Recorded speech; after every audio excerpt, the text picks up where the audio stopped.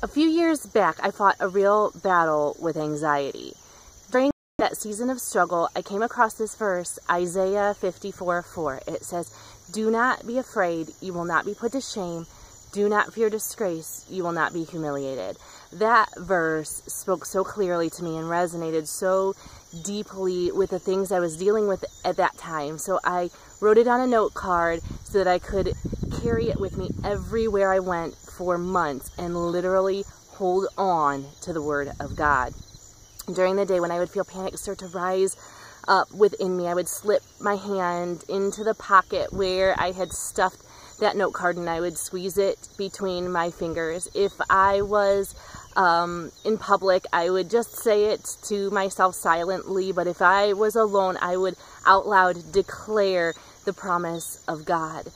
During the night when I would wake in a cold sweat and gasping for breath, I fumbled under the pillow for that note card that I tucked away there, and I would clench onto it and repeat the words, "Do not be afraid, you will not be put to shame.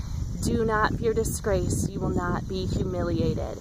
I said the words over and over until the pounding of my heart was drowned out by the music of that verse, and I was eventually lulled back to sleep.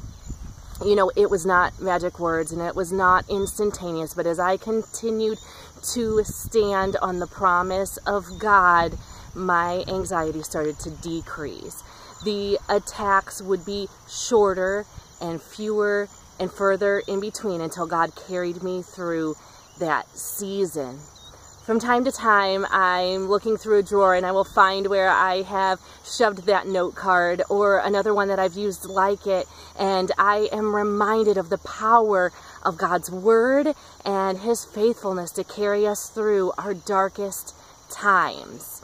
The Bible is so full of God's promises that we can stand firmly on. No matter what you're facing today, God has a promise for you, and I encourage you to find a verse that resonates with you, that speaks to your heart and to your situation.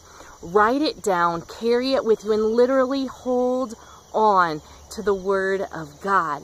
If you have a verse that you are standing on today, I encourage you to share it with us on our blog, Homegrown Happy Heart, or in the Facebook page in the comments. We look forward to hearing from you.